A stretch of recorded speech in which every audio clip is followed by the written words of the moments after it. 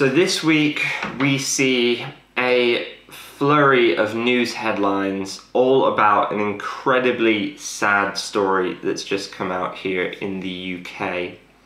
Last week I mentioned that the golf courses on the Wirral, which is up near Liverpool, 3 out of 4 of them are due to close. But this week we have even far sadder news that apparently well, I'll read the headline.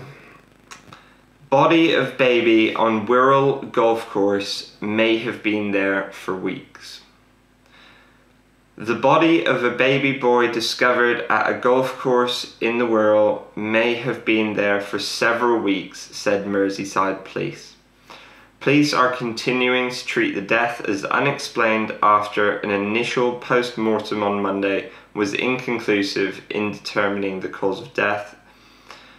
Officers are trying to find the boy's mother to check on her welfare and safety and see if she needs medical help. Clearly it will be as distressing for her as anyone else reading.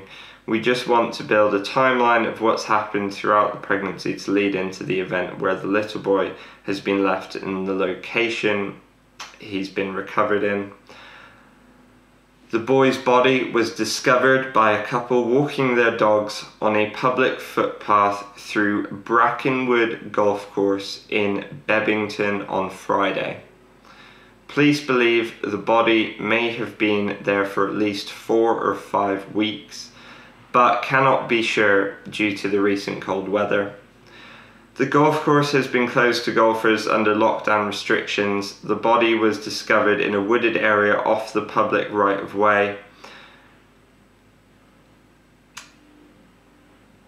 Yeah, pretty horrendous story.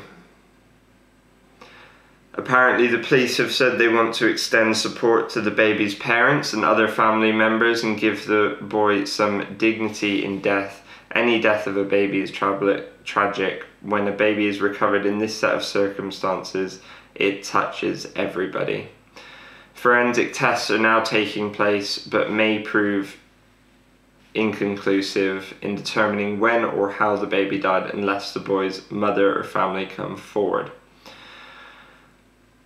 Now, there are a bunch of other headlines all about this same story. It's obviously incredibly sad. No one seems to really know what's happened at the moment, just that a couple were walking their dogs along basically a public-owned golf course. It's run by the council apparently, and came across this in a wooded area. Apparently it wasn't kind of buried or covered up or anything. It was very much just exposed, I guess. So not good news in the golf community, especially in the kind of northwest of England this week. Yeah, sorry to bring you guys such sad news. I'm sure we'll be getting more information about this story as to what's exactly happened in coming days and weeks. I mean, it's already, I'm sure it's already sad that the Wirral has 3 out of its 4 golf courses are due to close, plus, golf courses are all closed due to lockdown, and now for this to happen is just absolutely beyond tragic. So I have personally never heard of any stories like this before. If you have, please comment down below.